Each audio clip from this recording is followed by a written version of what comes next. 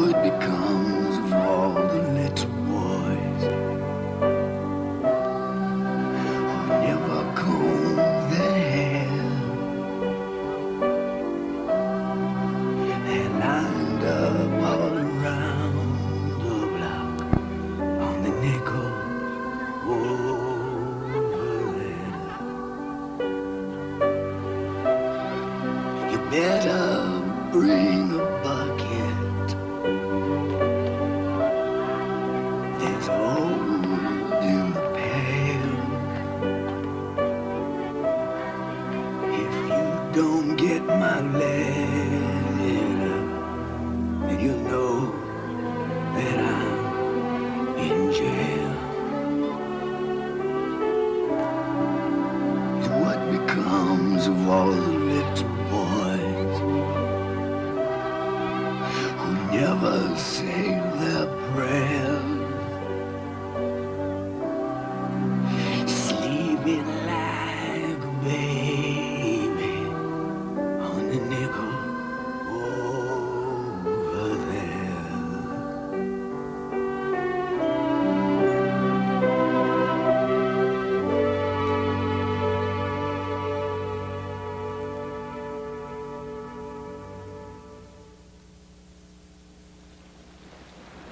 On June 28, 1979, Dr. Nathan Sack of Columbus, Ohio, a well-known surgeon, and his wife, had come to Atlanta for the annual convention of the Association of Nuclear Medicine. They were to be part of Atlanta's 131st homicide of 1979. Atlanta's catchphrase was that it was a city too busy to hate. Now it was beginning to have another name, the murder capital of the world. Looking for Clark Gable and Vivian Lee to suddenly appear around the corner. Well, there's a restaurant called Aunt Pitty Pat's, but that's the closest you're going to get to it. Wait a minute. We'll give you everything. Give me your rings, too. Give me your handbag. Hurry up.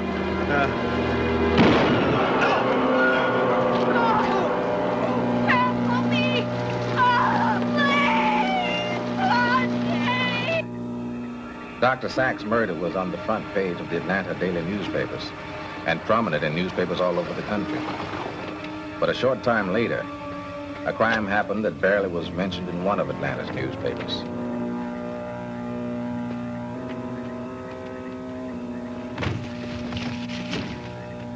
In all likelihood, the boy was already dead when he was brought to this spot.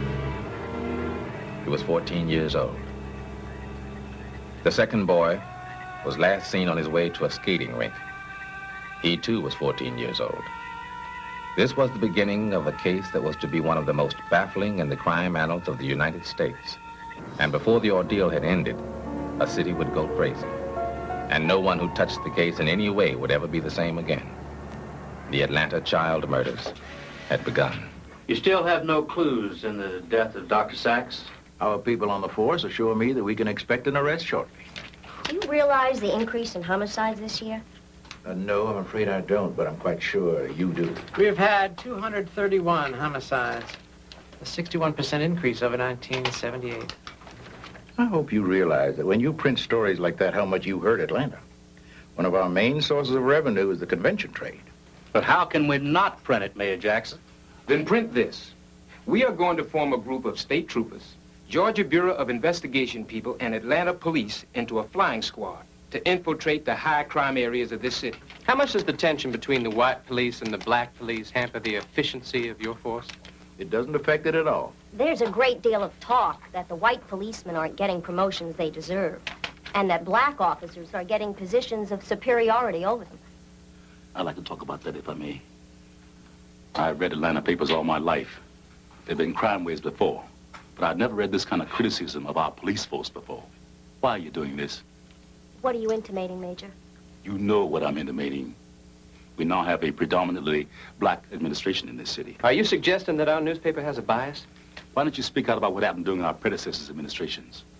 Why don't you write about how they used to treat black suspects? Why don't you write about how they used to treat black cops? You used to have to change it to why, because they might be too sensitive to look at our black bodies and the corruption that was rampant. You didn't write about that, did you? Major, this is the highest crime rate that Atlanta has ever had. The city is 66% black, and we are going to have a proportionate number of black officers, whether you like it or not. They will make mistakes, but by the time we're through, we will have as good or better a police force as any in this country. Now, why don't you put that in your papers?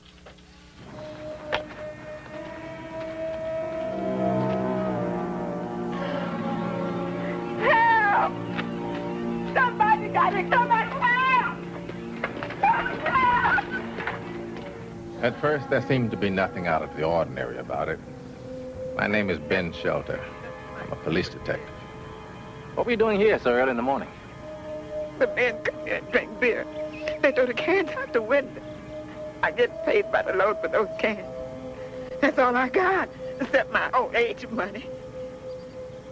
A crook sack. What is it? All right, take it easy. I done lost Take it easy, take it easy. Pete, help her find her cans. I done lost my Yeah. crook sack. What you got?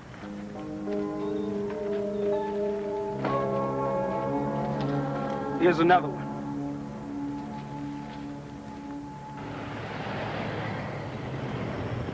You shoot a 14-year-old boy. You dump his body by the side of the road. Then you shoot another kid, and you dump his body less than 100 yards away. I mean, who are we dealing with here? You're assuming it's the same murderer. Well, what are the odds of two different murderers dumping two bodies less than 100 yards away from each other? Could it be a homosexual thing? No sign of homosexual activity. Drug connection? No indication of that either. Another thing, the place where the bodies was dumped, far from secluded. Kids go there to make out all the time. It's just yards from the road. Jake, it's almost as if somebody wanted those bodies found. You've been spending a lot of time on this. Well, I still got to talk to some of their friends, teachers. Ben, you were at the press conference Wednesday. Yeah, I was there. We got to make more progress on the cases we're getting the most heat from if this administration is going to have any credibility. I want all your time on the sack thing. You're the best man I got on this force. You know it, and I know it. What about these kids on Nisky Lake Road? We'll get to somebody else to handle. But all the good ones are tied up on the same kind of thing. Cases of middle-class victims that are drawing heat. You think we're the only ones that have this problem with the crime rate going up the way it is? You solve the cases with the most heat on them, then you go on from there. So we put everything we got into solving the sack case. Just forget about Alfred Evans and Everett Hope Smith. Ben, just swing with me on this. You get the sack thing out the way. Then I promise you, I'll back it to the limit. We'll launch a campaign against all the people that are preying on these kids.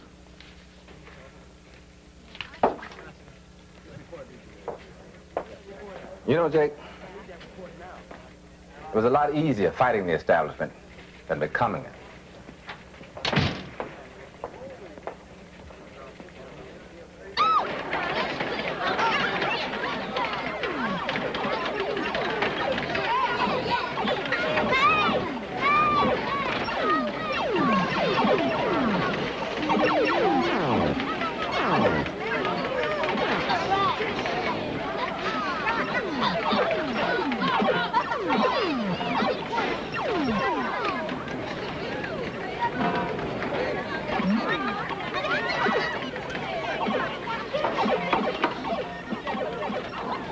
Would you like to play? Well, I don't have any money. Well, I'll stake you. Gee, thanks, son. All right.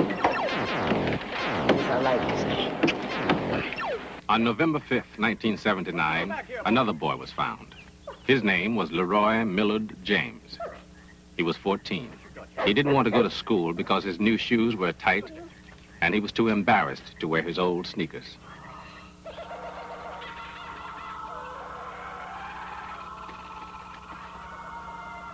Sit down. I'll give you dinner early. Yusuf? He ain't here. What you mean he isn't here? He ain't come back from the store yet. Well, how long's he been gone? Must be more than 2 hours, isn't it? Jonathan, go and find him and bring him home. I'll put this on top of the stove. I told him to come right back.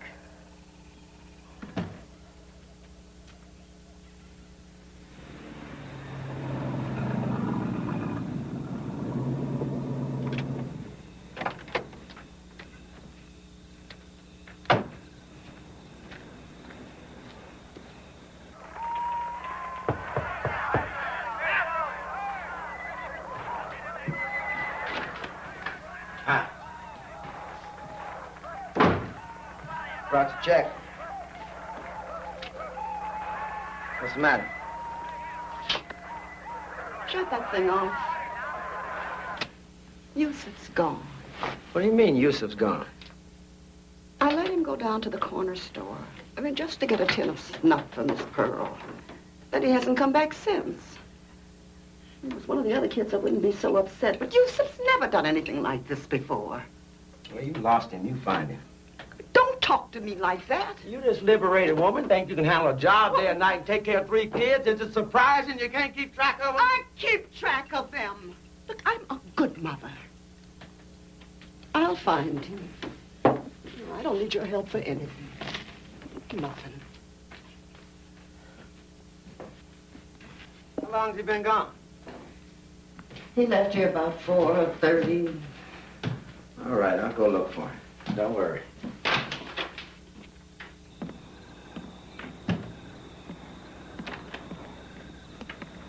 What if he got hit by a car? We'd never know. He was just running around in a pair of shorts, no shirt, no shoes. How would anybody identify him? John! Don't worry. I'll be back with him.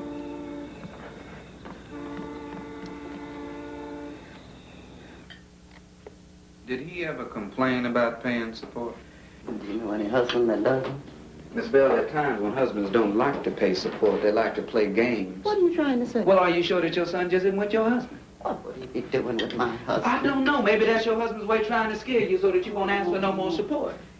John wouldn't do that. He's not that kind of Look, man. Miss Bell, now you said that Yusuf's a good boy. Yeah. Well, he ain't likely to run away. No. Ain't nobody kidnapped a boy for ransom. That's enough. Look, we checked the hospital. We already checked the morgue. He's not with my husband, I'm telling you that. Well, will you take a polygraph test? What are you trying to say now? Are you trying to say that I did my baby some harm? I think we've gotten enough. Thank you, Mrs. Bell. When are you going to call me? This afternoon.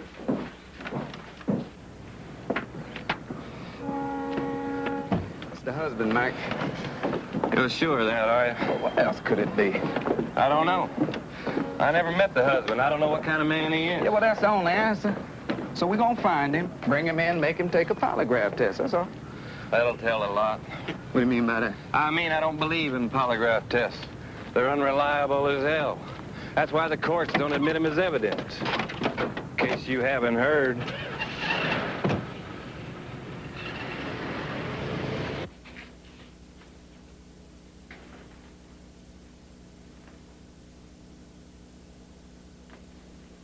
Do you know where Yusuf is? No. Did you cause Yusuf to disappear? No. Did you kill your son, Mr. Bell? No.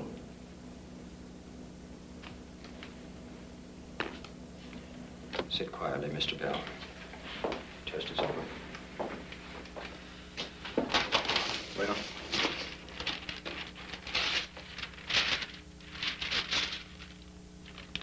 There are significant signs in these last questions to indicate deception.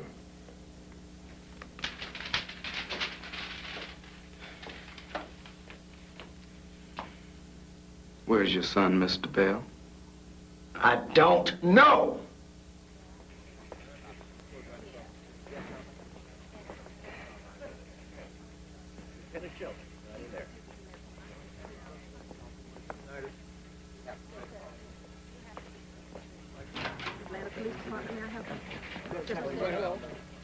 You know, Yusuf, you know he wouldn't run away. No, I don't think he would. Come on, sit down. He wants to come to see you. Yeah. Sat in this chair. You know, he told me what to do with the drug problem. I have a feeling that one of these days that boy's going to be mayor. If he's not dead. Don't say that, Camille. We don't know anything yet. Can you help me? They got me working on other cases. Can't you do anything? Well, don't you think I've been trying? Don't you think I've done everything I can? I love that boy. I couldn't love him more if he were my own son. Ben, I can't get him to do anything. All they do is want to ask questions of him and John. They give us polygraph tests. They won't stop asking questions. Whether I was mistreating Yusuf. Camille, I'm going to give you some advice. Now, if you tell anyone I did, I'll deny it. You still know some people in the media from the old days, don't you? Yes. Last Christmas, we had Camille Bell on our program with her son, who was a gifted student. He made a speech about what Christmas means to children. If you remember him, he was quite a remarkable boy. Now, her son is missing, and she's come to talk to us about it. When was the last time you saw your son, Miss Bell? 2 weeks ago. What were the circumstances?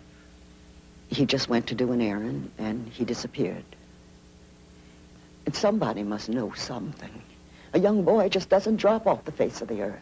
Are you satisfied so far with the efforts of the police to locate your son? I suppose I shouldn't say this. Stay hard. Hard. You turn that up, please. You have a great deal of Atlanta out there. They want to know your feelings. Thank you.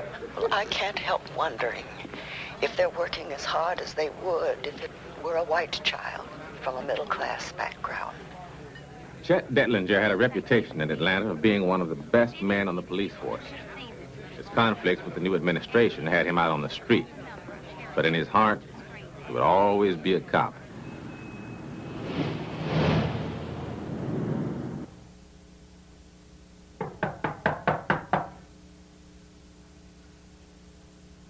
What is it?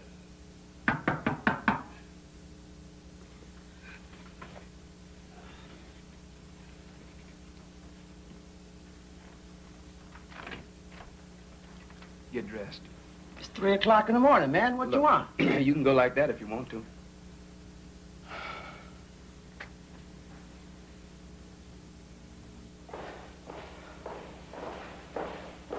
Why are we here?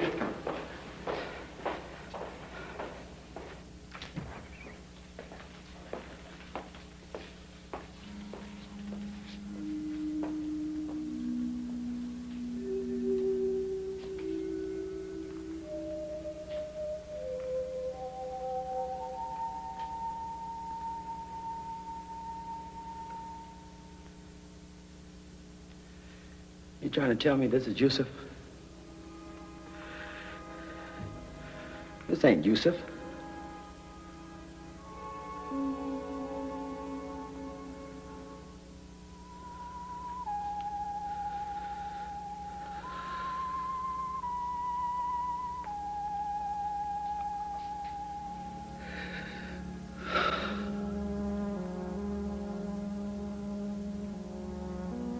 It's almost as though he was too good to survive.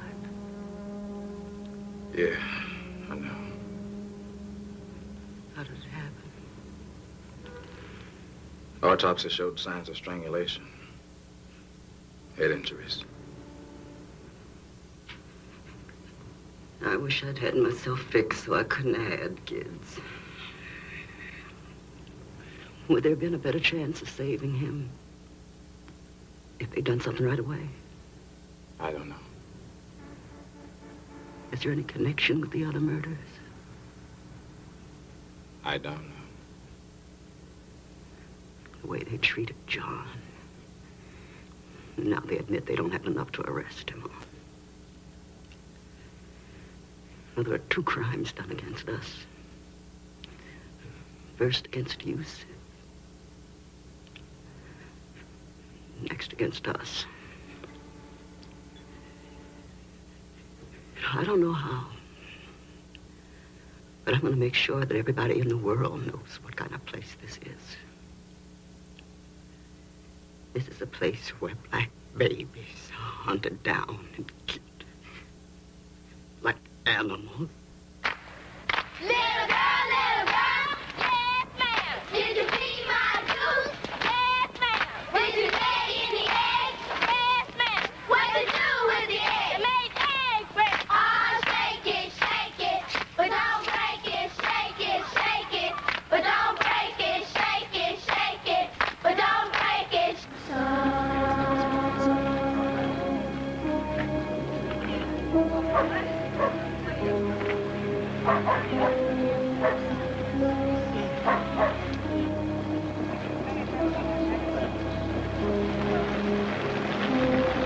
How long has she been here? A couple hours.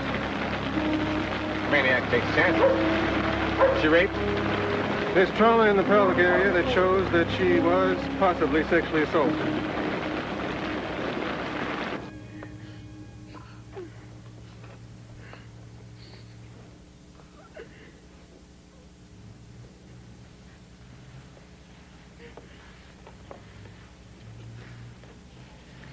My name is Camille Bell. I lost my child.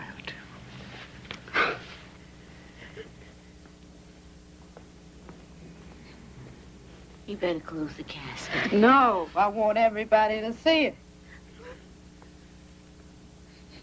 I come to the city and 7 weeks later my baby is missing. Raped and tied to a tree. I want everybody in Atlanta to see it. So, I want the casket open. What do you do if a stranger comes up to you and wants to touch you in a way that makes you feel uncomfortable? Patrick Balthazar. Depending on what he's touching. Somebody wants to touch your private parts or put his hands on you in a way that you know is wrong. What do you say? I say no. You do that, you liable to draw back a nerve. But this person keeps on doing it. Then what do you say? I ain't around to say nothing. I'm 2 blocks away and still running. It's good. What do you say if somebody tells you to get into their car? They've got candy or pop or something good for you. JJ? I'm not getting in anybody's car. But this person tells you that your mother sent for you. What do you say? You say no. No. You absolutely do not get into any stranger's car. I don't care what they tell you. Do you all understand that? Christopher Richardson was on his way to the swimming pool. He was wearing his walking shorts because he didn't have enough money to buy bathing trunks. He never made it to the swimming pool.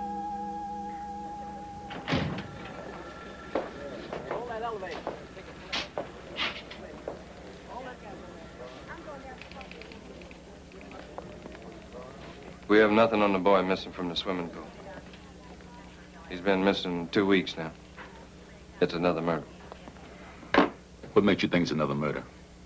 We have 4 dead children. And now another one missing under mysterious circumstances.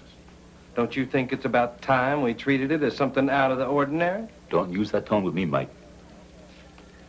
I'd like to have Perry and Clark with me investigating this. Perry and Clark are busy on other things. As a matter of fact, you got some things on your plate that haven't been cleared up yet. Tell him you've been investigating this. I've been telling him. Take it easy, Mike. Sheila doesn't make the decisions around here. I do. You address your remarks to me. I've been talking to you for the last 3 months, but I'm not getting anywhere. I am your superior, and I will still make the decisions around here. It's a new regime now, Mike. Also, I imagine you find it a little difficult to take orders from a black man. There are kids being murdered all over the streets of Atlanta. But they don't matter because the department doesn't make any points if it solves their murders, does it? One more word like that, Mike, and I'm going to ask you for your badge. Well, you don't have to ask for it. Hey, hold on, both of you. Jake, this is one of the best men we have left on the force. Mike, what's the matter with you? You've been a cop all your life. You know once you're on the outside, you're on the outside. You think you know how to run a department. Some of the best cops this department's ever had have been passed over for promotion by guys that have just become radio operators. Now, I know there were abuses in the last administration, but you're not going to make up for it now at our expense. And I'm not going to be anybody's nigger. We'll survive without you. Jake, go ask him back. I'd rather turn in my own badge. What if some of the other good white cops resign along with him? We'll ride it out. The press is going to go to Detlinger again now that Edwards is left. He'll make a few comments on his own, and his comments can be devastating. And he's a bigot, no matter what he says. I couldn't give a damn in hell if he's a bigot or not. Jake, somebody's got to stop these crimes against children, or there's no telling where it will end.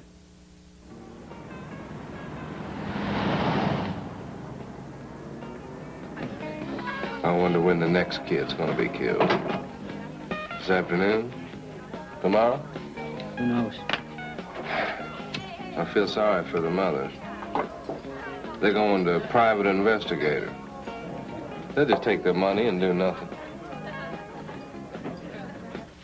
When we had a white administration, I always got in trouble because I was too sympathetic with blacks and their problems. Now that the black administration's taken over, I've become a symbol of a regime I hated. I was too black for the white administration. Now I'm too white for Walker and his boy. I can't say I blame them, though. You don't know how bad those old administration people treated black cops. That had nothing to do with you. You protested it. You were always in trouble because of it. I'm in trouble now. What do I do with the rest of my life? Well, there's that post at the university teaching new recruits that they offered you. Not that. I can't see myself as a teacher. Well, I can. I think you make a damn good one. You always like telling people what to do.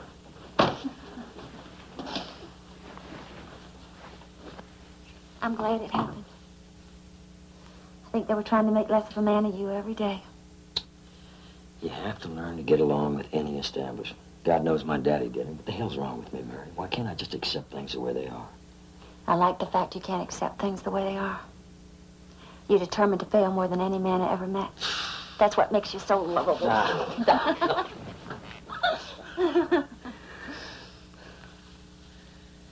It's what's happening to those kids that's getting me. Well, if you feel so strongly, why don't you do something about it? What do you mean?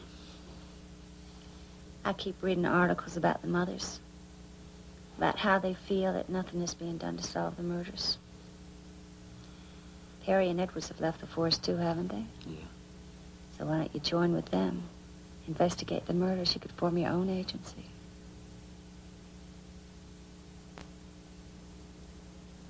Where's your boyfriend? I don't know where he is. You resent Christopher? No. Did he hit him? No. I wouldn't have let anyone hit Christopher. Did Christopher run away from home? Now, why would he want to run away from home? Well, I don't see you shedding a tear. He's been missing for 2 days. What do you know about what I'm feeling, huh? You don't know a damn thing about what I'm feeling. We'd like you to take a polygraph. I have to go to work. I have children to feed. Well, you tell him you have to go to the police station. Oh, well, that'll make him feel bad about me, huh? It's bad enough when y'all came and picked me up yesterday. They're thinking I killed my own son. Mrs. Cobb, you are under no obligation whatsoever to take a polygraph test. Can I speak to you for a minute, Chet?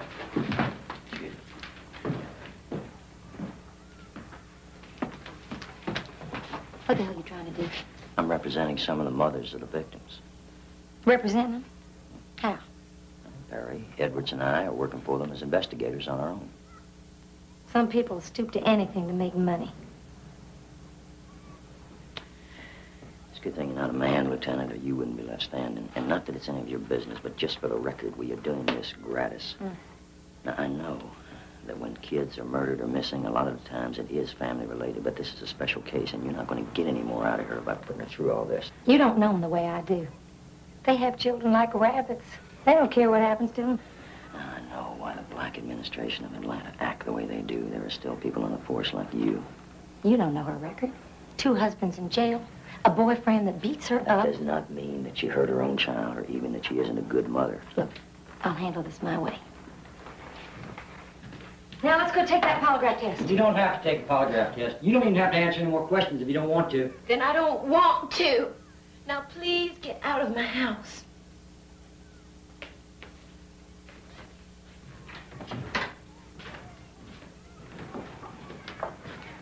You don't care if you ever work for the city again, do you, Chet? No, I've burned all my bridges. But I'll tell you, it ain't a bad feeling. Have a good day, Lieutenant.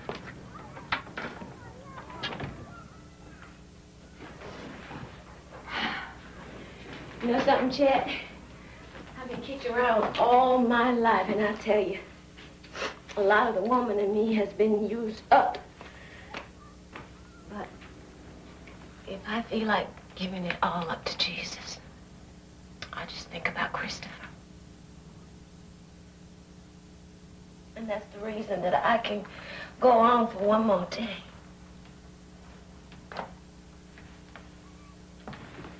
You don't have to tell me that. I know that, but aren't you telling me? Oh, God.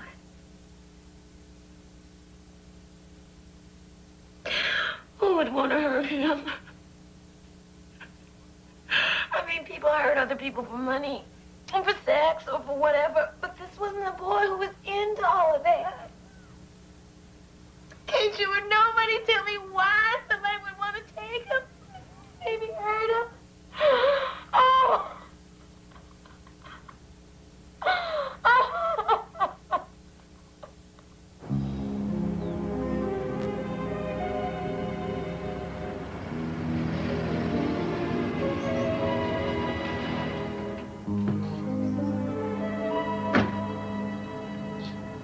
Oh, good morning. My name is Chet Detlinger. Detlinger talked to every one of the parents and neighbors of the missing children that he could get hold of. I understand that a child from this address saw one of the victims being abducted. Is that true? Mr. and Mrs. Rankin told him about a girl who was supposed to have seen one of the missing children get into a car with two men. Okay, thank you very much.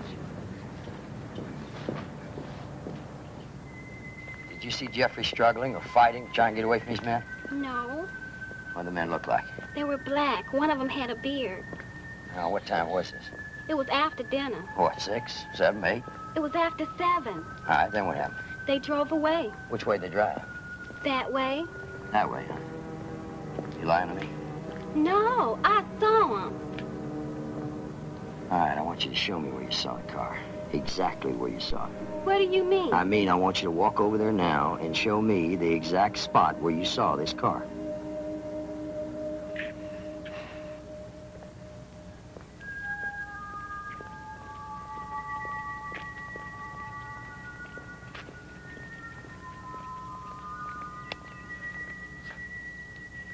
Right here? I told it to a couple of other policemen, but they didn't believe me. Yeah, well, I believe you. How come? Because this is the only place in the block where there's a street lamp.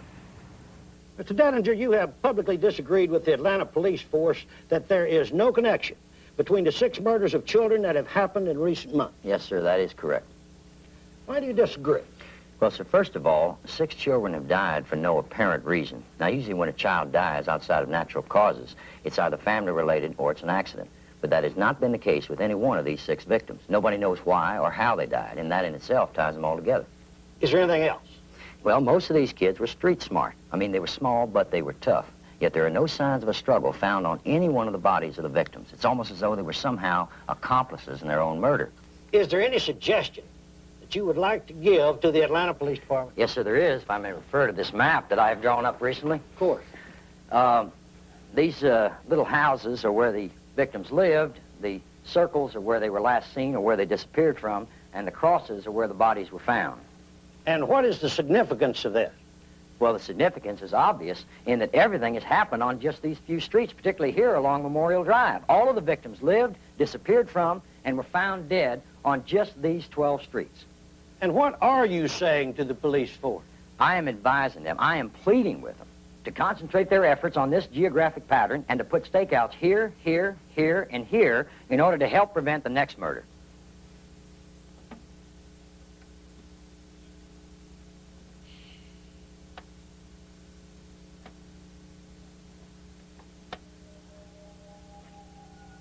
It was the morning of LaTonya Wilson's 7th birthday.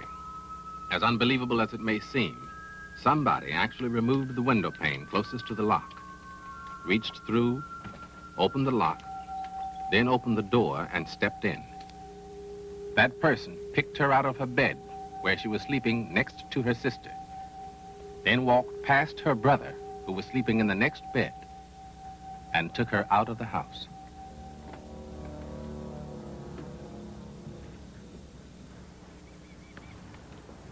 Anything else? I thought it might have been some of her kinfolks. If I'd known then what I know now, I would have yelled this roof down. I would have tried to stop him in some kind of way. What did he look like? He looked like a big black shadow. I could tell you it was a man. But that's all I can say. The disappearance of LaTonya Wilson, taken out of her own home, drove Atlanta wild. No one knew what had happened to her, or why. You know what you're doing by talking to the newspapers where you are. You're dumping on this black administration. That's what you're doing. You're playing right into the racist hands.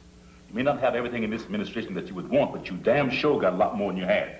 We're not so sure of that. Don't talk to us about black or white. I don't give a damn if we got black, white, green, yellow, or polka dots sitting in here. All I want to know is when are you going to find my son? What do you want us to do? We want you to stop harassing the parents as if they were the murderers. And we want you to let this town know exactly what is happening. You're talking about it as though there was one killer and one reason. You sure there isn't? We have no reason to connect one of these murders to the others. Well, then give us an answer, please. My son has been missing for 4 weeks now. My baby's been gone for almost a year, and y'all don't know what happened. Look, you still haven't told us what you want us to do. We want you to take some of those men that you have on those task forces and assign them to find the killer of our children. You want us to make a statement that there's a Jack the Ripper killing the poor black children of Atlanta? Well, I don't believe that. And I'm not going to make this city more hysterical than it is by making them think there's some monster out of a great B movie killing all of them. We were more together when we fought against police dogs and stood up against water hoses. We got ourselves a black mayor. We got ourselves a black commissioner of public safety. Black councilmen. We got everything black from top to bottom. We got everything but protection for our black children. Our sons and daughters are missing from our homes. Nobody seems to be able to tell us where they are. If they can't find them, then we'll find them.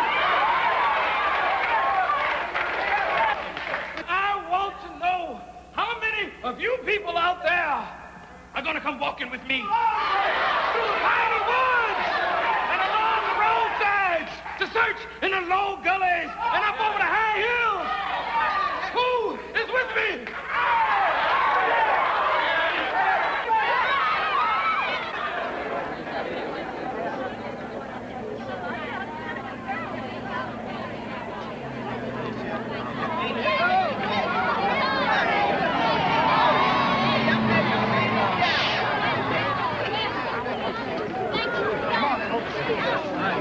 To let you know that you're not alone.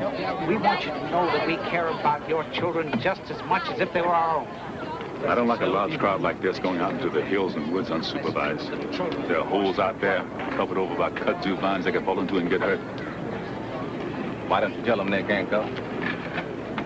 We're going to be using different color armbands. The blues will take the hills, the reds take the woods, the pinks take the railroad tracks, and the whites can take the abandoned homes and abandoned lots. If you see anything, blow your whistle. Maybe it'll do them some good. Let them work off some steam. Let them get a dose of what we've been going through.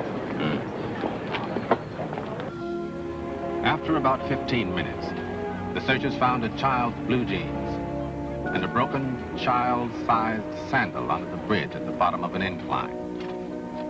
The searchers doubled and went over every inch of the incline. Some of the searchers found a freshly dug grave, but inside was only a dead dog. Tony, what are you doing? Don't go away from everyone else. You're not supposed to go away from everyone else. Don't. What they had stumbled over was the remains of LaTonya Wilson, who had disappeared on the morning of her 7th birthday. We want to congratulate the search group that found the remains of LaTonya Wilson. They have given a new meaning to citizenship. Not merely being passive, but contributing to the solving of these terrible murders. What are you going to do about them, Mayor? We are forming a special task force to deal with these dreadful crimes. Another task force. Who will head it? The same person who heads our overall public safety effort, Commissioner Lee Brown. Why have you decided to do it now? Because the number of children who are now missing is more than is usual in this time period. You're now admitting the possibility there's one murderer stalking the children. There's still no direct evidence to connect the murders. But you haven't ruled it out, have you, Major? Well, we are not ruling anything out, but so far, there's no concrete evidence. Would there have been a children's task force created if it weren't for the Mothers Committee and the comments that Detlinger's been making to the media? What about that, sir?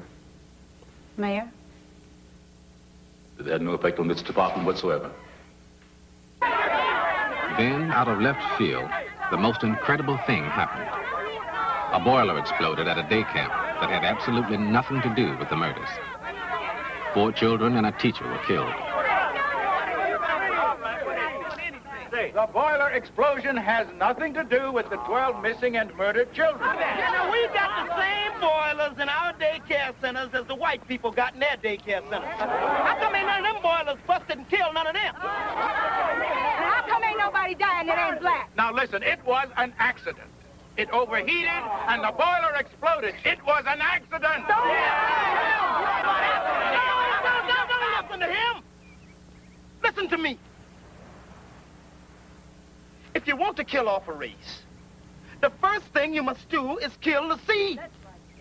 The children are our seed. They are the promise of the future. Now, the whole thing here in Atlanta is the first step in a plan toward genocide. No.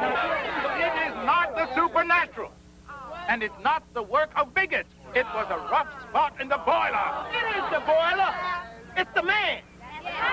The man standing right there reading his newspaper, laughing. And he's saying to the people of Atlanta, you think you've gone so far. Hate is the only reality. And that's why we black people have to protect ourselves. Well, he ain't gonna do it. The police ain't gonna do it. And the FBI certainly ain't gonna do it. We black people must do it. And we must stay right here so that not one more black child is hurt. Now, I'm gonna be here 24 hours a day protecting my home. Now, who's ever with me, get your back. You see anybody who ain't straight, ain't gonna be no ifs, ands, or buts. No way. We're gonna use these bats to cave in his skull. The boiler explosion turned the whole town upside down and made the murders of the Atlanta children a national story.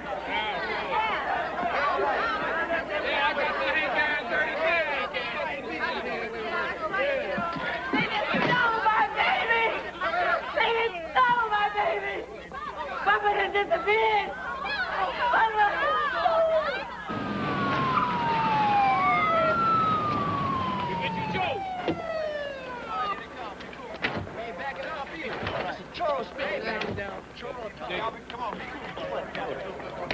All right, Chodo, hand over the rifle. I'm not handing over anything. That's right. Now, somebody got Bubba Duncan in the 8 blocks between the school and his house right here. That's right. He's probably dead this very minute. Yeah, no doubt for that. Don't make me tell you twice. Our black children are dying all over Atlanta, but everything is under control. Yeah, get to that. Chief is about to make an arrest.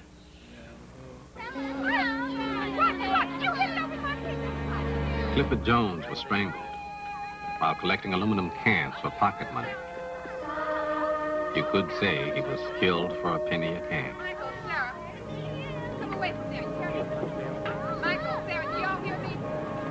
Well, look who they let out of the rabbit hutch. Now we really are in trouble. Oh, we may just pull the chestnuts out of the fire for all you street cops that get all the medals. Well, it will take more than a few pieces of lint to do it. Well, my pieces of lint, as you call them, are a hell of a lot more reliable than an eyewitness. Well, I wish I understood it all. See this stuff here?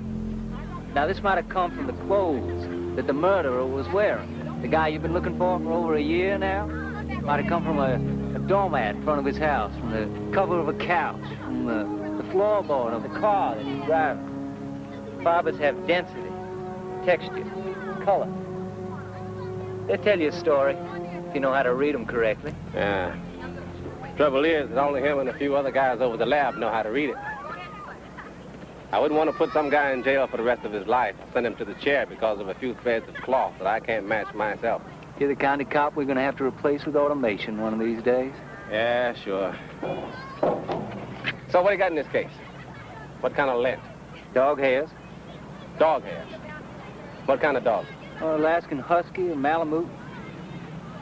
With us? Yeah. Get over to the Kennel Club, veterinarians. Get the names and addresses of everybody who's got a dog registered like that. Anything else? Wait a minute. What? Now, this fiber is very similar to some of the ones we found on the other body. It's a green carpet fiber. It's very unusual because the cross-section of the fiber shows a trilobular design with one short leg. Trilobular? Mm-hmm. Well, I'll still settle for fingerprints, motive, old-fashioned things like that. What do you want to bet when we find the murderer? He's got a green carpet in his house?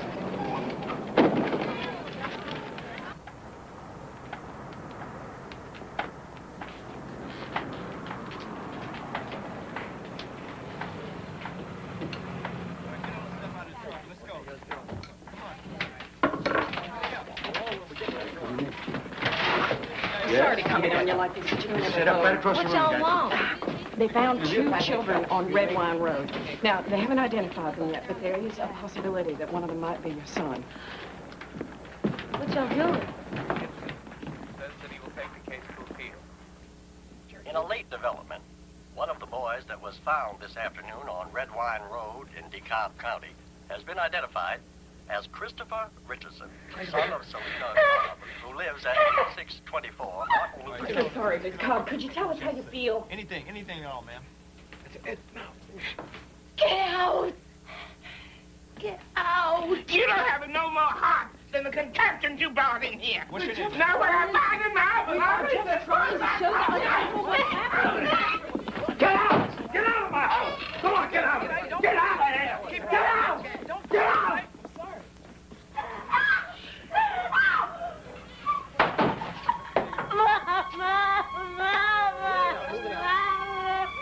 Oh, Christopher!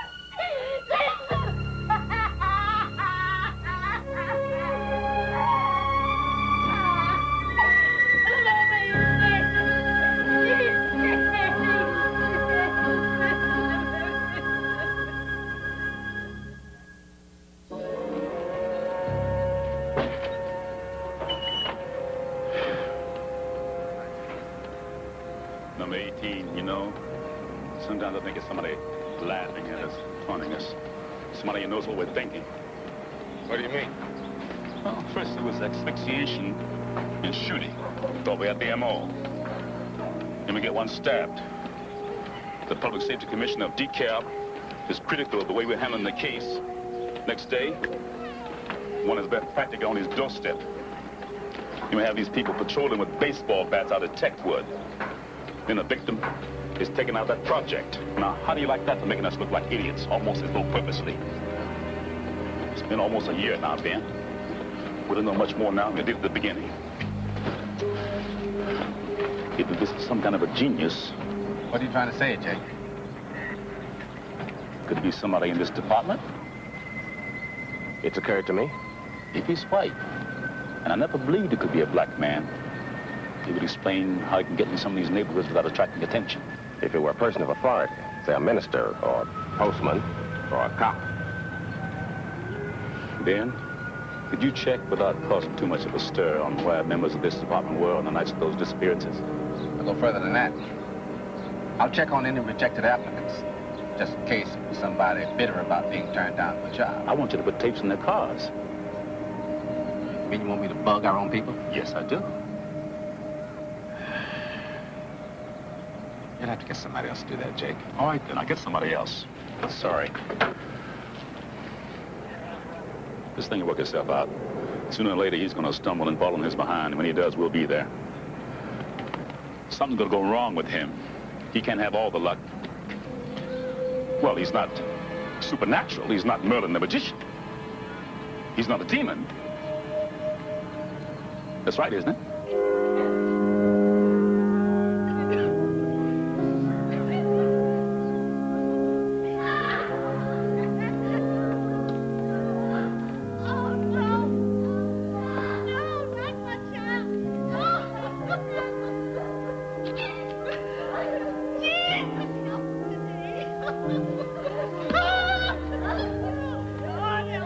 man done got Timmy. Soon there ain't gonna be nobody to go to school. He's gonna get everybody. The man ain't gonna get me. Mama done showed a picture of Christ and a bleeding heart right here inside my shoe. My uncle say the man's got hands as big as a 12-inch ruler. He just wraps one hand around your neck and strangles you. It's like that. Who the man is? Could be somebody you know. Could even be somebody you don't know. Could be your cousin, your brother. Could even be your father. That's just what the TV say. It don't have to be so. I tell you one thing, ain't nobody, you hear me? Nobody gonna fool me, call me, or kill me, or do the other thing to me. Somebody put their hand on you, you go as easy as anybody else. But what happens if a man come up on you in the alleyway at 12 midnight and ain't nobody else around? I know something. It ain't judo, it ain't karate. It's something else used by Bruce Lee in that last picture of his. It's called Taekwondo. Zip, zip, you're dead. Zip, zip, zip, you're dead. Zip, zip, zip, I turn around once more and all those cats are dead. Told you not to spend all our money on that last game. Now we gotta walk home. Now stop being a crybaby. Patrick. What? That car's following us. It's your imagination. Let's turn in here and see if he still comes.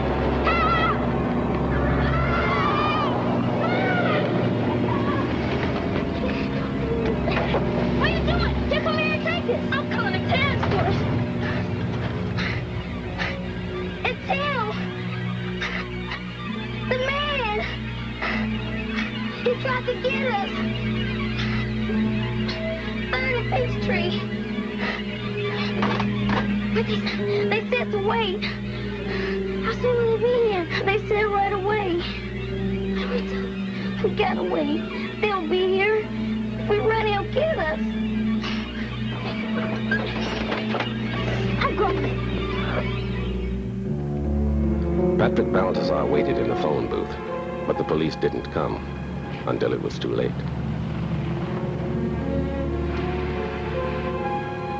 No one here. I told you it was another one of them phony calls. Patrick Balthazar was found a month later behind an office building, killed by strangulation.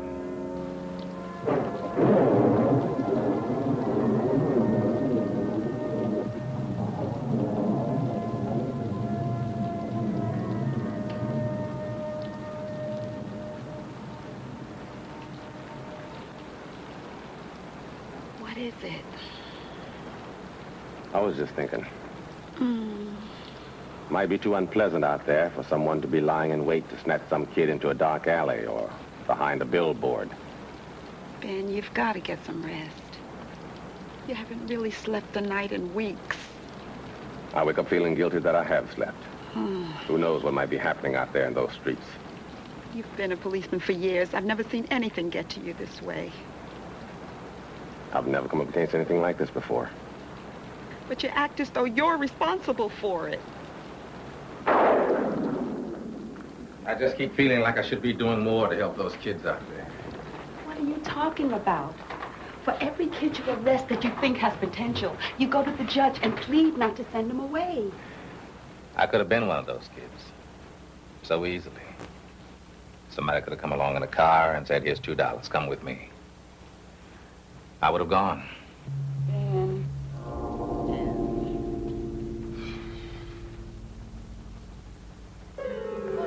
Jimmy Ray Payne had made 2 attempts to take his own life while in youth detention.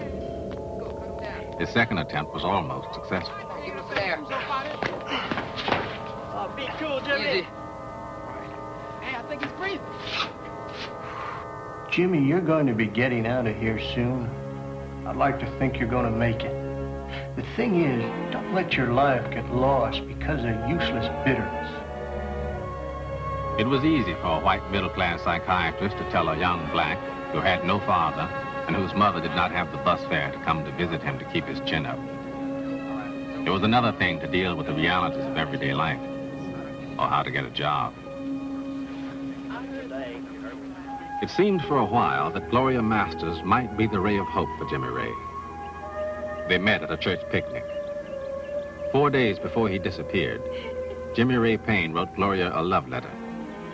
In the letter, he said, "I don't have a job. It may take me time to find a job.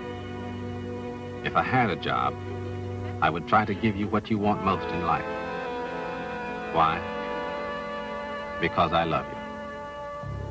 By mid-March, the pattern of deaths changed again. Bodies were being dumped into the river. They were older. One was 13, 5 were in their 20s. Among them, Jimmy Ray Payne. How long was he in the water? There's no way we can know that. Can you tell whether he was killed in and out of the water? That's difficult to know, too, on a body so decomposed. No way of knowing anything. That's what's so frustrating about all this. So, do we put him on the task force list? Well, there is usually a pattern of hemorrhaging in the eyes and the heart and the lungs when there is smothering or strangulation. Nothing like that here. The body was clad in red bathing-type shorts. Could have been drowning.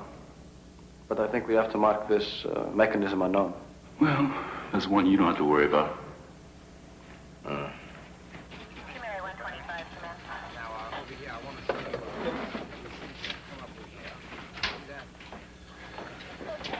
Say, look, fellas, I got other things to do. You kept me waiting here over an hour now. Read him his rights. My rights? This is to let you know that anything you say may be held against you. You don't have to read me my rights. I've read them to enough people myself. What am I charged with, man? You're a suspect in the case of the missing and murdered children, Chet. Does Walker know about this? Walker doesn't have to know anything about this. It figures. I know he got no part of this farce. Look, it's my opinion, and it's the opinion of a lot of guys in this department, that you know just too damn much about the case. You guys are serious, ain't you? Chet, we've been watching you for a long time. Look, there's only one way that a white man just gonna walk into one of our neighborhoods and not even be noticed. What way is that? If he were a figure of authority. See, now that would explain a whole lot of things, wouldn't it? It would explain, for example, how come he wasn't noticed. It would explain how come a child just gonna get into a car, not even protest. It would explain how come there was no struggle. You see, a kid just isn't going to expect a cop to kill him. This whole damn town's going insane. Oh, come on, Chet. You've been a little bit too bright. Okay, your maps, your predictions. See, the murderers escaped arrest for a year and a half. A year and a half. Now, he had to know procedure. Oh, he's a genius. Just one thing, Lieutenant. What about a motive? Well, you always did hate taking orders from us, now didn't you? You always felt that we were beneath you, so you wanted to embarrass this force, right? Even if that absurdity were true, is that the best motive you can come up with? Well, it's better than some of the other ones we got. Look, Chet, we just want you to take a polygraph test in the next room, that's all. You have about as much chance of getting me to take a polygraph test as a snowball in hell. Now, look, Chet, all we want to do is just ask you a couple questions there about a your warrant for my whereabouts arrest? when the kids... Is there a warrant for my arrest? No, there is Good. not. Then there's nothing to stop me from leaving here right now. Wait just a minute. You guys are so desperate for a suspect that it's affecting your faculties. And if I wasn't a veteran of 18 years on the police force, I'd be scared as hell right now, because I know how easily a case can be made to work if there's a need for it. Look, I'm just warning you, Chet. You just stay out of our way. Get on out the case.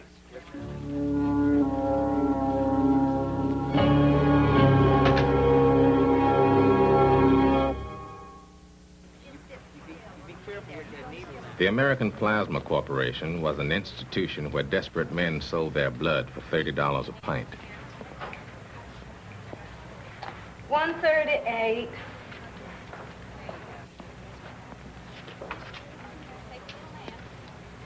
Mr. Cater, you've given your blood 5 times this month. How did that happen? I could take it.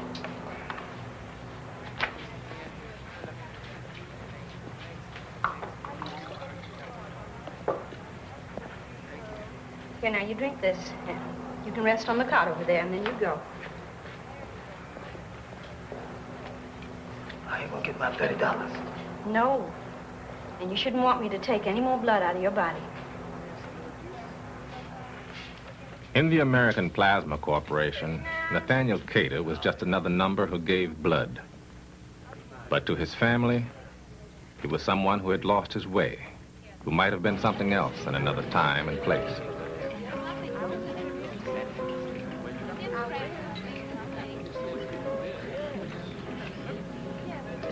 Don't try to pull off me about contributions. Right here in this room, I see 4 doctors and 4 lawyers who could buy this hotel if they thought it'd make a profit. Where's your name tags? Your name tag? Are you gonna move? Well, now you see what happens when you don't contribute.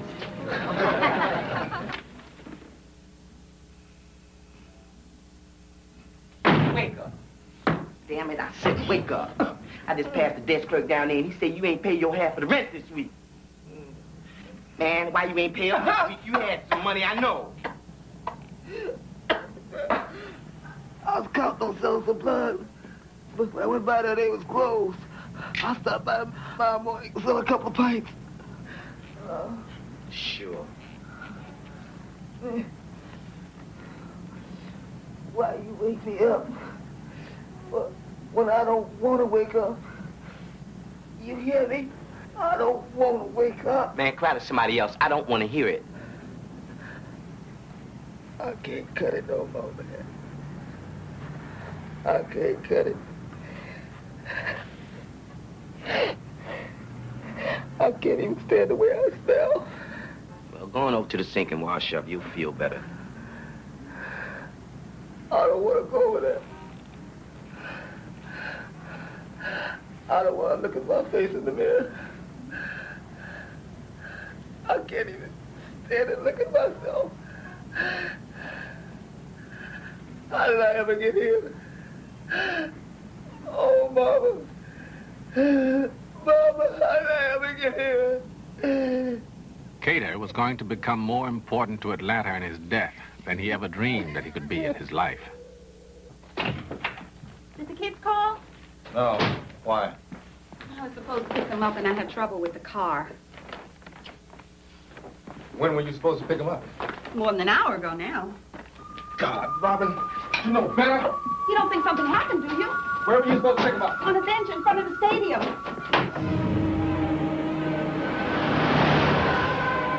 That night, I understood what the parents of Atlanta were going through. It wasn't only the fear that something might have happened to the children. It was the fear of the unknown, the fear of that terrible, crazy world out there.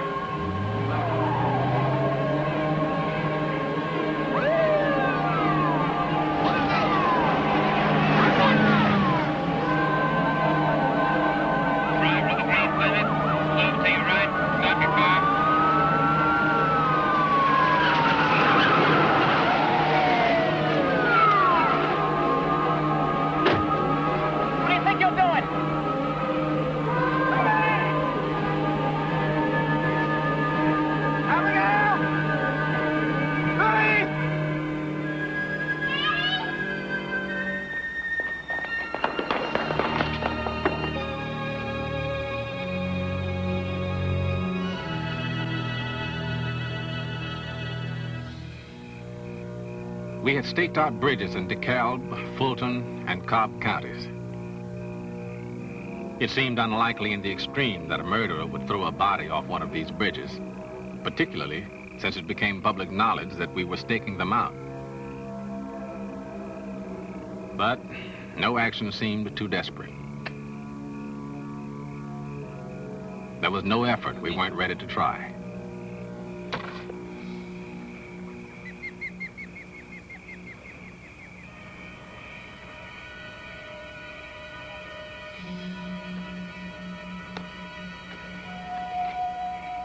It's 3 o'clock. Let's get the hell out of here.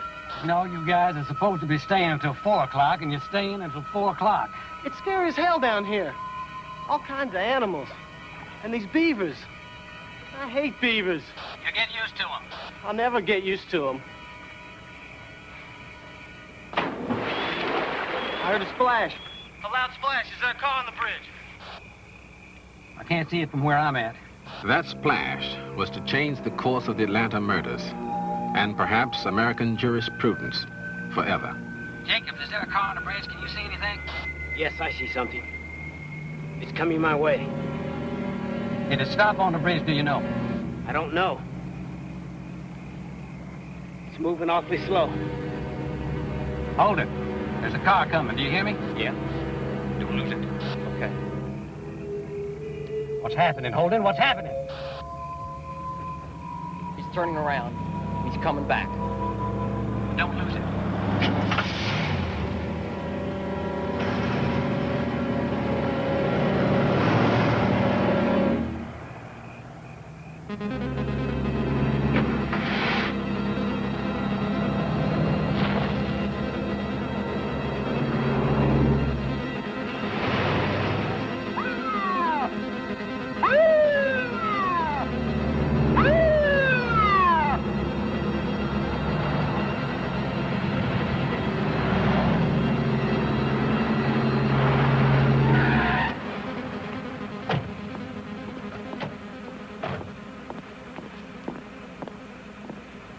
Let's see your identification.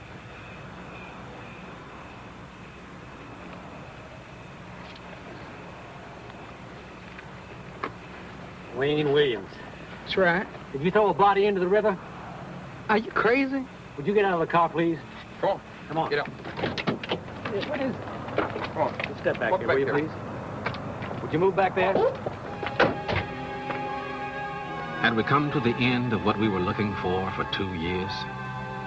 Was this the man who choked the life out of, shot, bludgeoned, and drowned 28 human beings? Or was it someone caught in the net of hysteria and the need to bring an end to Atlanta's nightmare? We're going to take this on down the left. B&E. Who is it? They know?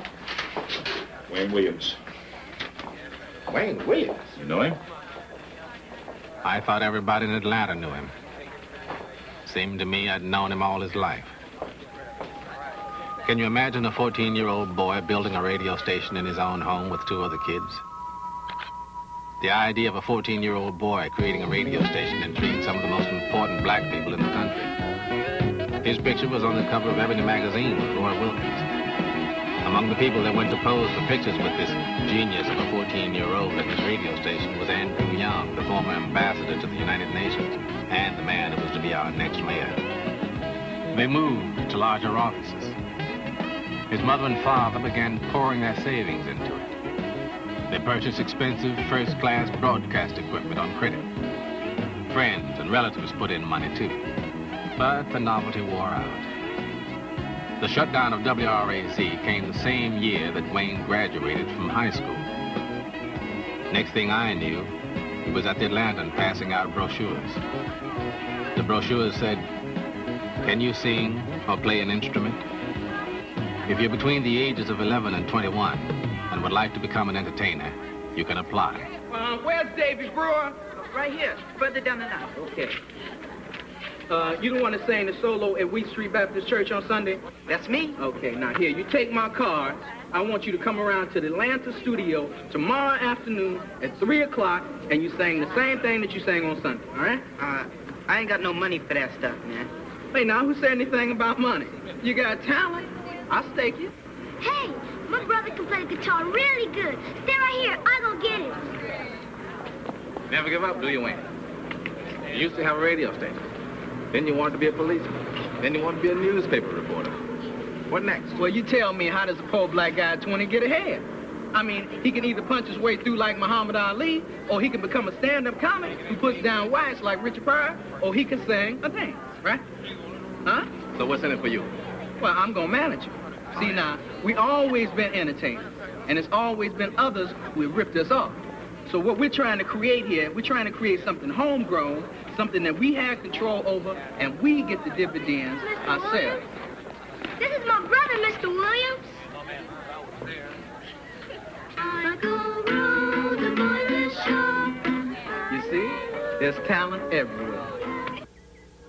Now someone had heard a splash on the Jackson Parkway Bridge. Wayne had been on it, and everybody was asking, was this the monster who strangled the life out of children of 7 and 9 and 11 and threw adults into the Chattahoochee River? Was this the monster who plagued and tormented and savaged Atlanta? Ben, we're tired. We've been up all night. We'd like to go home now. I know, but I just want to get things straight, okay? But I talked to Gurley, one of the scuba divers. He said he found a safe, a Thompson submachine gun, a Checkmaster machine, and some assorted jewelry, but no body. I talked to Ingram's helicopter pilot. He made a search of the area. He said if there had been a body floating, he would have seen it. So I just want to get things straight, okay? Campbell, you heard a splash. Now, could it have been a beaver? There are a lot of beavers around here. They splash their tails in the water. It could sound like a body. I know the difference between a beaver splashing his tail and the sound of a body. You do? How? I used to be a lifeguard. Did any of you actually see something being thrown off the bridge? I told you nobody saw that. Did anyone see the station wagon stop? I didn't see it, but I can tell you... Don't give me buts. Did you see it stop? No, no one saw it stop. All right. Let me get this straight. We're saying that Williams took a body out of his car, carried it to this railing, and threw it off. Campbell heard a splash. He reported it over the walkie-talkie to Gilliland. That's right. And you told Jacobs. Is that right?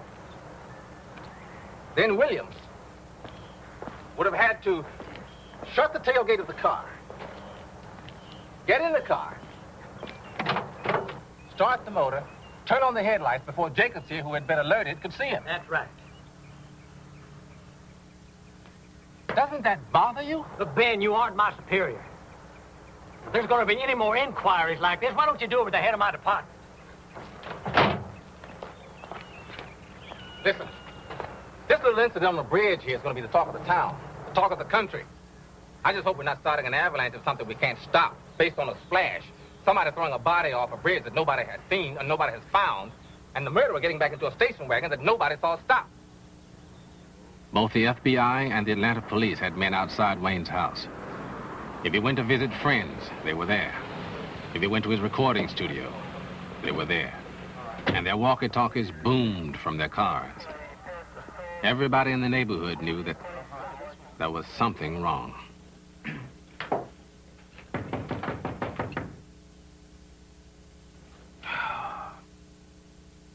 What can you do, Wayne? I'll show you. Go with him. Wait a minute. Here he is. Let's go. Wait. There you go. A few words. Come on. Right there. Hold that. Wait, just a few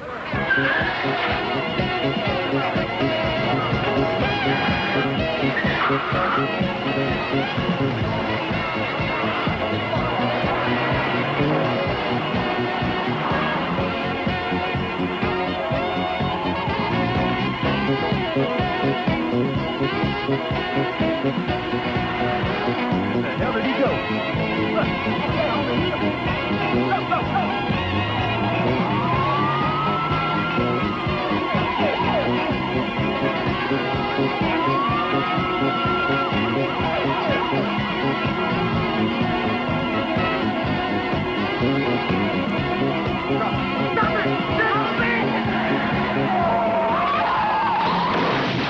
I don't know what Wayne thought he was doing. Maybe he thought he was playing Smokey and the Bandit.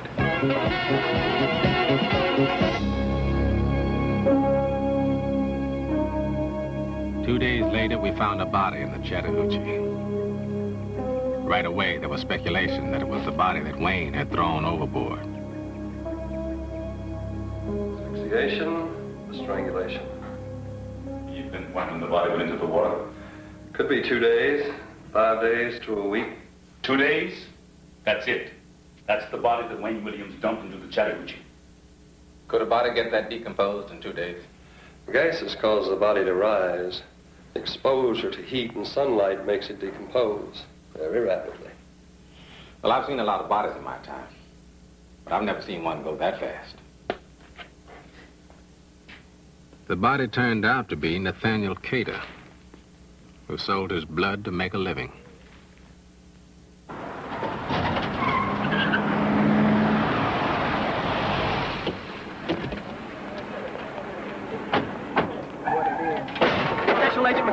What do you want? Now,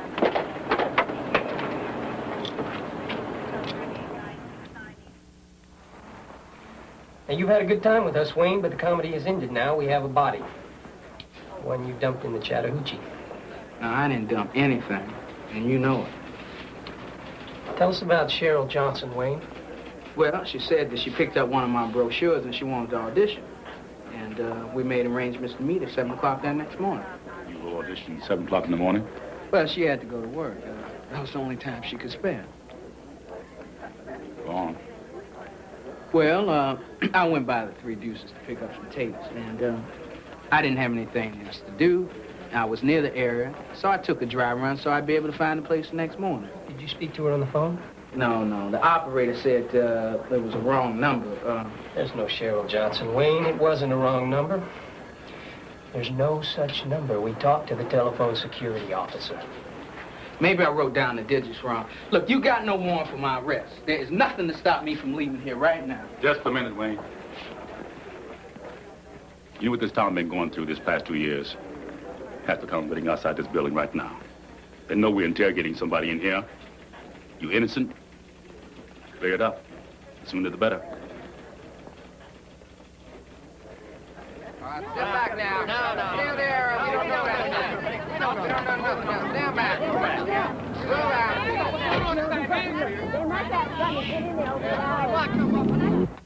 Have you ever experienced any personal relationships with partners of the same sex? No, I'm not homosexual. What about your feelings about children? Look, I like them. I don't feel any different about them than anybody else. Did you put Kata's body in the Chattahoochee River? No. What's a hamburger and a steak, Wayne? No thanks. Tell me, what do these lines read? Well, I have to advise you that it is my opinion that you have, in fact, caused the death of Nathaniel Kata on the night and early morning of May 21st to 22nd, 1981, and discarded Kata's body into the Chattahoochee River. Am I under arrest? No. Can I leave? Examination was given to you under your own free will. You can terminate it anytime you choose.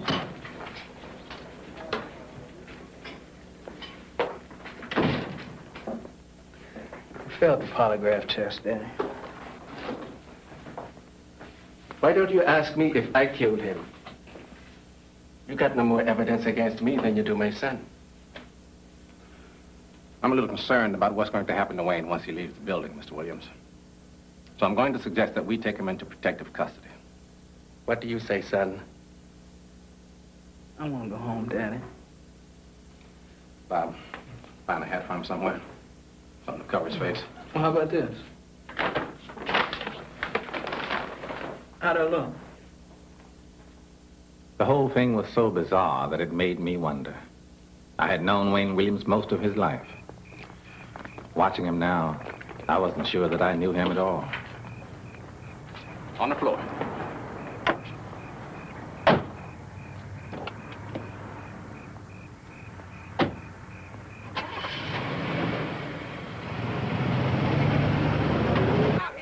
I came over the next morning, and I found what looked to be a minor rock concert.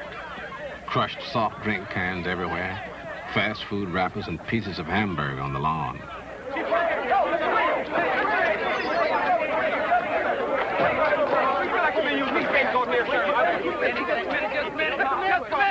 Just a minute. I want to call a press conference. A New York newspaper had called him a monster. He was being widely talked about for killing 28 human beings in one of the most frightening string of murders that has ever happened in America. And he was inviting them to a press conference.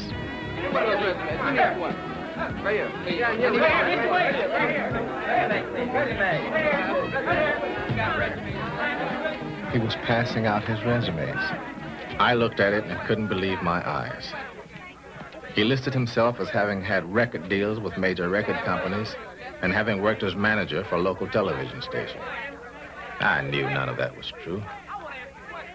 he was feeding himself to the wolves. I got a question. I'm sorry, but I can't hear you all at once. Ken, go ahead. Mr. Williams, why are you doing this? I want to clear the air. That's all. Okay, let's clear the air. What did you drop in the river? What did I drop in the river? Yeah. Nothing. Do you know any of the youngsters who have been slain or who are missing? No, I don't. You don't know any of them at all? No. Why do you think the police are interested in you? Well, they put a lot of federal money in this project, and the pressure is on them to get somebody, but I tell you, I don't really think that they got interested until they put a tail on me. Why would they be interested after that? Well, they had a little bit of an accident. What kind of an accident? Well, see, now, they've been following me everywhere, right? So I decided, hey, they want a car chase? Hey, I'm gonna give it to them. What happened? They rear-ended each other. They rear-ended each other? Yes, they did. You laugh when you talk about the police. Well, I tell you, Connie, if I had to make comparisons, I would compare the FBI to the Keystone Cops. And I would compare the Atlanta police to Car 54, Where Are You? Did they give you a polygraph test? 3. How'd you do? I failed them. Oh, 3? Yes, I did. There wasn't a judge in the country that would allow the results of a polygraph test to be told to a courtroom. But Wayne was telling it to the whole country, voluntarily. He needed a lawyer. He needed something. But none of these stalwart citizens were going to tell him. Now, you sound very confident, are you? Well, I'm confidently scared. What do you want? I mean, what do they have to do to make it up to you? Well, I tell you, I'm asking for a public apology from the FBI. I'm asking them to say without a doubt that they know this man is not a suspect. They know that I am not guilty, that I'm okay, I'm all right. That's what I'm asking for. Are there any more questions? You would hardly find anyone in Atlanta, black or white, to say a bad word about District Attorney Louis Sladen. He was one of the first officials in Atlanta to place blacks on his staff, long before the civil rights struggle. What about it? Is there going to be an arrest of Wayne Williams? We might be able to make out a pretty good case against him for lying, but to prosecute a murder, it takes more than that. It takes hard evidence, and we don't have that kind of hard evidence as of yet. What kind of evidence you got? Well, we picked up some things from Williams' home and from his car. What things? Fibers, dog hairs, carpet samples, sweepings, clothing that some of our people think is similar to those found on 10 or 11 of the bodies. According to some man in the FBI and the police department, there's enough to make a case. Well, the FBI doesn't have to prosecute this case. They can go home and they can announce to everybody that they've solved the case, but I'm the one that's going to have to prosecute it, and I'm not going to do it, no matter what anybody says, until I'm convinced we have the evidence.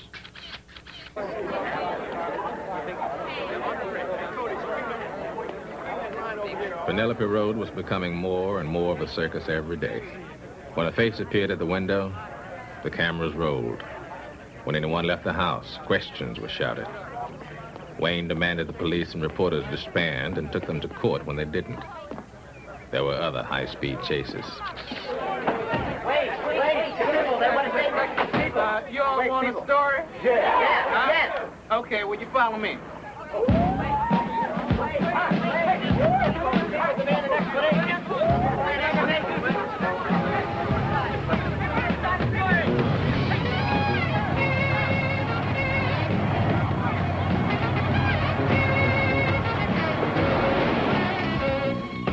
Then began the damnedest procession that Atlanta has ever seen.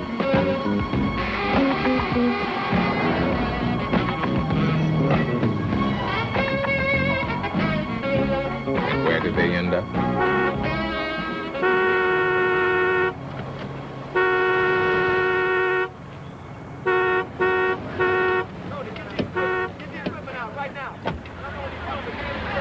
Mayor Jackson! Mayor Jackson! You said I wasn't a suspect. You said that you weren't going to harass me and my family. You said that you weren't going to have me followed anymore. Well, what the hell you call that? Mayor Jackson!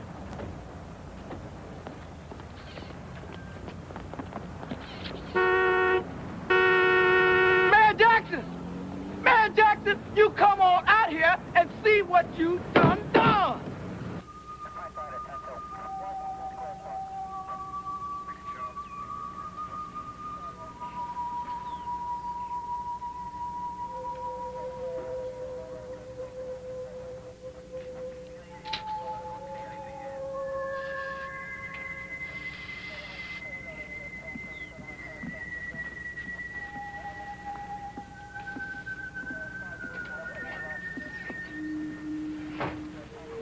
Yeah, what do you got? Look at this. Is there a dog around here? There's one in the yard. Larry. All right, let's not get too excited now. We've had false alarms before. See what you can find in the bedroom, all right? I'm gonna take this right down to the lab right now. Come on.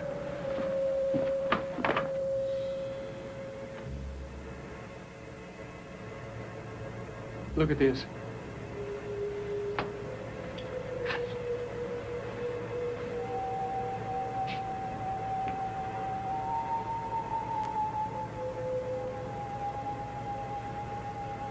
Green carpet. The trilobular fibers. With one short lobe.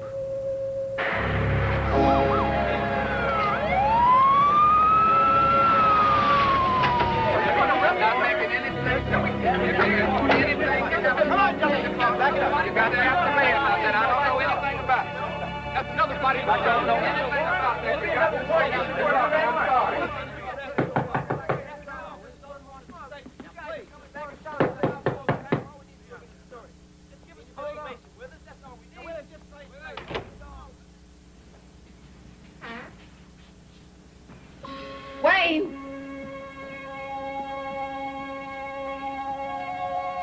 I have a warrant for your arrest.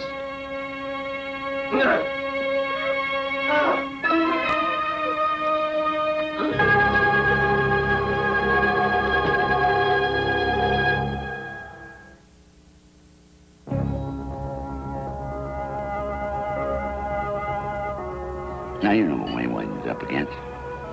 Federal Bureau of Investigation, Georgia Bureau of Investigation, Atlanta Police Force, newspapers. And who has he got to protect him? Me. If that isn't enough to make the old adrenaline go and feel alive again, nothing is. This case is going to be to you like a jigsaw puzzle. Now, you're sure this approximates Payne's body? We're using the water for weight. I was very careful to make sure the specific gravities were the same. All right, now push him out. The Western world is obsessed with child murders. Did he kill our children? Look, I'm not God. I don't have a pipeline into Wayne Williams' mind. Did you experience any panic at any point? Doing what? At any point during the time you were killing these victims? No, I haven't killed anybody!